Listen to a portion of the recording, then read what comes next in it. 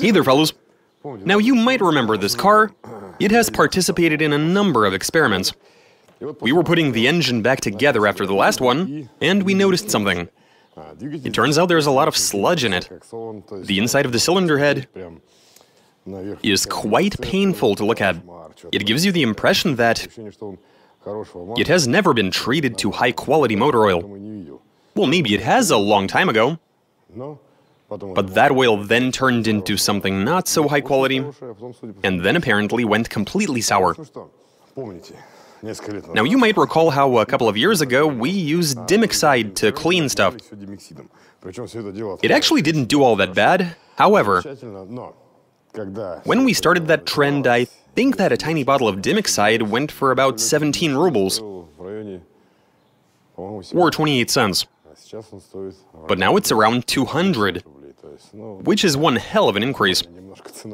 I don't know, either because it's in such high demand now, or... Anyway, we were pondering an idea that also came up in the comments, to flush a fully assembled engine, but instead of Dimexide, we'll be using some of that. That right there is paint remover. Some hardcore grade A stuff. As far as I know, that can eat through literally any kind of paint. Make it sizzle, curdle, flake, and make it easy to remove. It's a curious agent in that it's quite similar to Dimexide, actually. I'd really like to have the chemical composition of both of them on hand to compare them, because I'm fairly sure that there's at least some commonality there, because both of them freeze when cold, and become crystal clear when you warm them up. We know that Dimexide works well, but this is quite a bit cheaper. Anyway, I suggest we go ahead and put this engine back together. Though we will have to remove the oil pan and get the paint off of it from the inside. And the same goes for the valve cover, if that's also painted on the inside, because this, like Dimexide, will obviously make the paint curdle. Anyway, then we'll put everything back on, pour that stuff in, start the engine and flush it. Assuming this actually works, if it is able to remove the sludge, we'll see some results fairly quickly, I reckon. Whether it's able to or not, we'll find out very soon, so let's get to it. Wait, have you seen our new Freddy-style t-shirt? If not, hit the link in the description. If you're still here, you should know that aside from a new t-shirt, we offer a lot of other different merch, bearing the Garage 54 logo. Past payment issues have been solved, and now you can send payment for your order even via PayPal. So if you'd like to treat yourself, a friend, or a relative to some awesome Garage 54 merch, hit the link in the description to head on over to our shop. And don't forget to use the promo code for a solid discount. Now back to the video.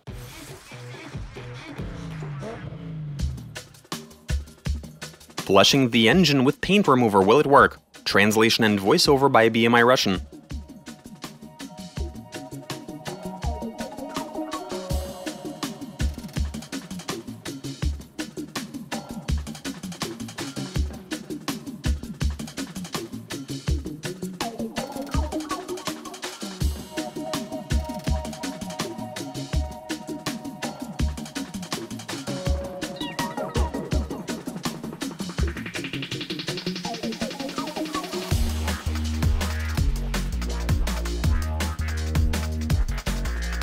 So check this out.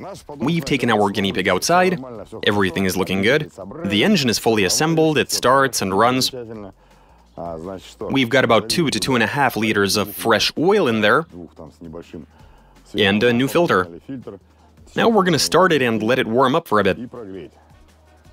That's in order for the paint remover to do well, to prevent it from getting all lumpy, like we noticed Dimexide tends to do.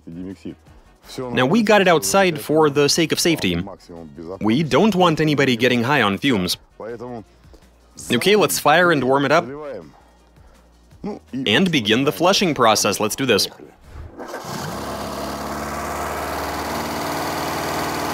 The revs are pretty high.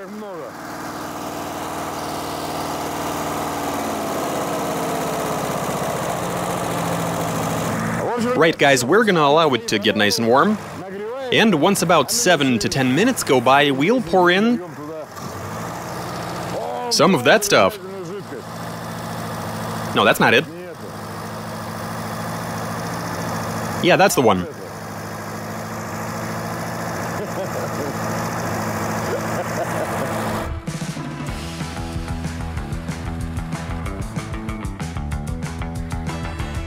Alright, so the engine is warm.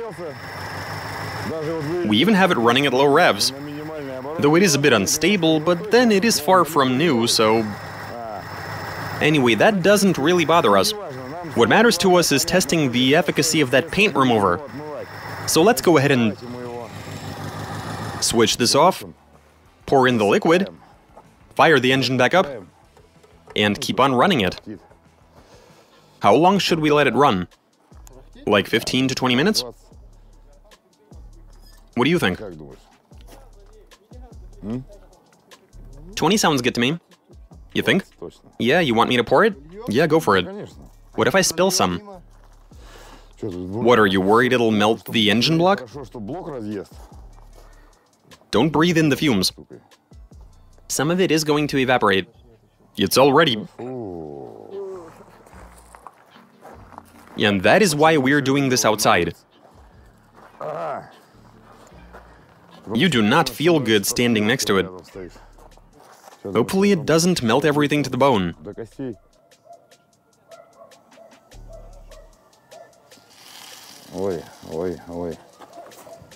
Damn wind. Perhaps I should have used a funnel.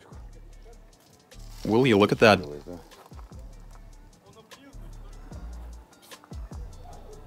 How much was in there anyway? I think it was a bit less than... It was around 700 grams. Let's pour the second bottle in as well. The paint next to the filler cap is already starting to flake.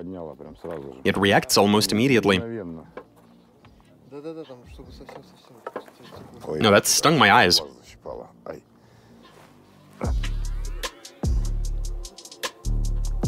That should do it, I reckon. We had to have put in about 1 kilogram. All right, well, fire it up, Sergey. Now we let it run for a bit.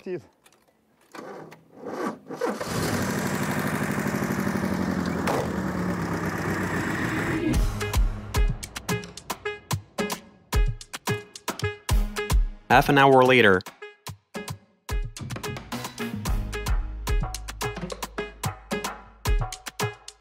Okay guys, we're looking pretty good here. We let it run for half an hour. The oil filler cap looks nice and clean. Oh wow, and everything next to it is also looking good. The cradle is clean. Yeah, you really don't want to smell this stuff. Might as well start dismantling it right here, because if we bring it inside, it is going to seriously stink up our facility. At the very least, we should drop the oil and remove the valve cover. Well, I mean not the oil, but rather whatever the paint remover has cleaned off. We should get a fairly good understanding of how it worked. The oil really doesn't look that much darker. How do I know why the dipstick is yellow? It seems to have oxidized.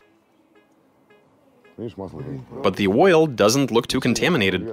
Anyway, let's crack it open, have a look, and show the people what's up.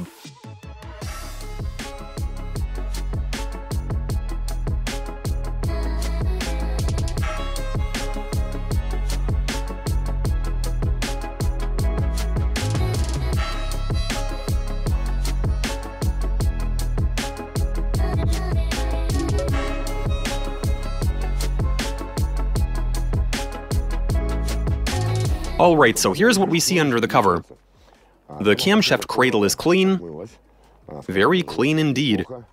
However, most of the residue is still there. I don't know, perhaps we should have allowed it to run for longer. I mean, the residue has obviously become quite loose. Another 10 minutes and it would have been gone for sure. Yeah, this is looking pretty good. It definitely would have come off Eventually. I mean, you obviously can't drive around with this stuff inside the engine, because you never know what might happen. But then it was idling rather well. I didn't hear any weird noises or knocking, and this stuff mixes with oil quite well. And it seems to have done a good job cleaning. Alright, let's have a look at that oil.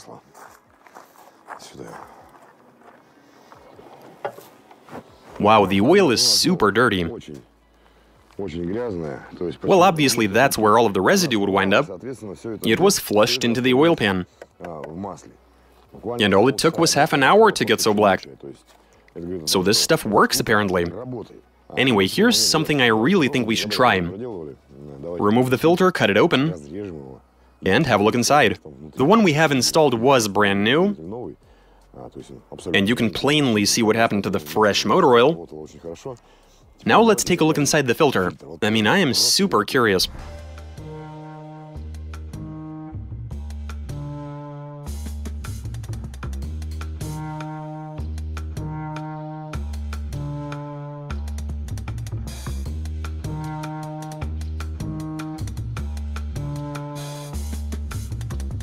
There we are. We've opened up the filter and sliced the paper, and it is rooted. It got so dirty after half an hour. It looks like the filter is totally clogged. I have no idea why we've never tried this. The idea literally just occurred to us. Yeah, you can see that it ate up all of the crap from inside the motor. Yeah, that's a lot of sludge. And we only let the engine run for half an hour. And so there you have it. It didn't take long at all for everything to get flushed out. Though I should mention that there is one slight issue. It so happens that when using something this aggressive to flush the engine, well, a clogged filter is going to result in decreased oil pressure. Not to mention the oil pickup might get clogged, which is going to reduce the pressure even further. And so I suggest we remove the oil pan and see what condition the oil pickup is in. Check to see whether there's any buildup on the strainer. If there is, well, that's bad news. Given how fast the residue started to come off, the pickup very well might have gotten clogged. And that's never a good thing. So let's remove the oil pan and see what's going on under there. Let's do this.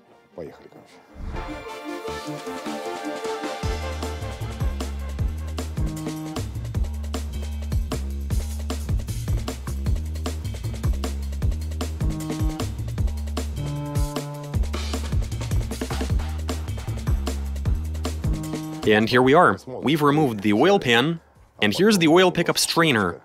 What can I tell you? It's not as bad as I expected. I mean, there is some buildup, but not too much. It definitely didn't get clogged. So apparently, it wasn't flushing out like big chunks. And that's great. That tells us that you can use this stuff to flush the engine without worrying too much, though you should keep an eye on the oil pressure. Well, and there you have it, fellas. Like I mentioned, Dimexide has become quite expensive as of lately. As for paint remover, I mean, just look at how it dissolved that sludge. And it didn't even clog the oil pickup strainer. But then perhaps half an hour simply wasn't enough to do any serious damage.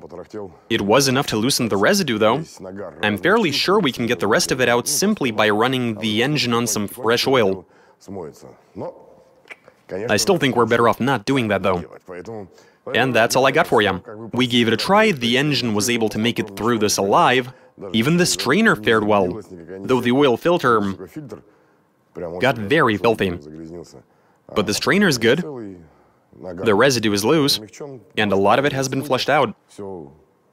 Give it a couple of hours, it'll be perfect. Anyway, that's all I have for you. You saw it all for yourselves. Watch us, subscribe, send in your suggestions, comment, give us a big thumbs up. All right, catch you later.